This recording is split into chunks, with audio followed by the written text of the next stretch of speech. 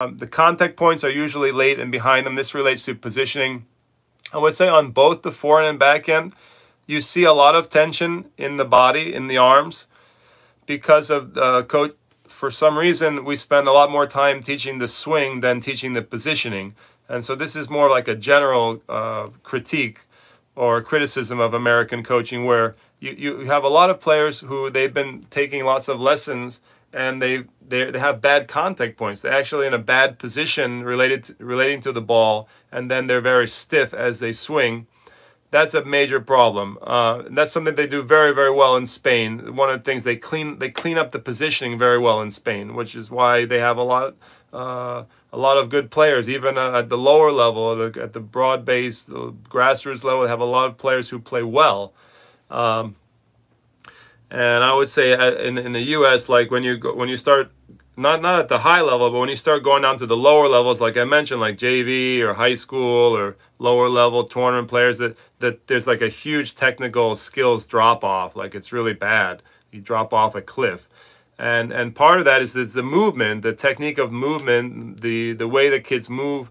They don't receive the ball very well, so they spend a lot of time doing, practicing their stroke reproduction or repetition, but they're hitting the ball consistently late or behind them or too high or too low. They're not moving their feet well to receive the ball. And so that creates what I'm talking about. That's part of the problem with tension. It creates a lot of tension in the swing.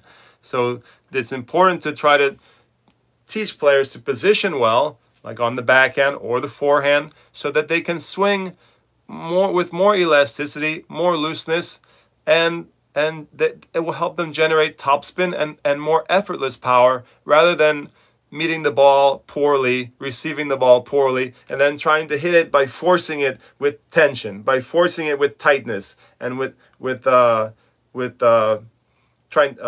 word I use sometimes is muscling the ball. Like instead of trying to muscle the ball with bad contact points, you should try to be loose and fast and quick and whippy with the arms and the racket, but with the better contact point, which will actually give you more power and better spin if you do that the right way. And just most kids have no clue what I just said is, for 9 out of 10 kids whom I see, they're clueless to this concept, of moving better, swinging more loosely, and meeting the ball, receiving the ball in a better place in relationship to the body. Like they have no clue what I'm talking about.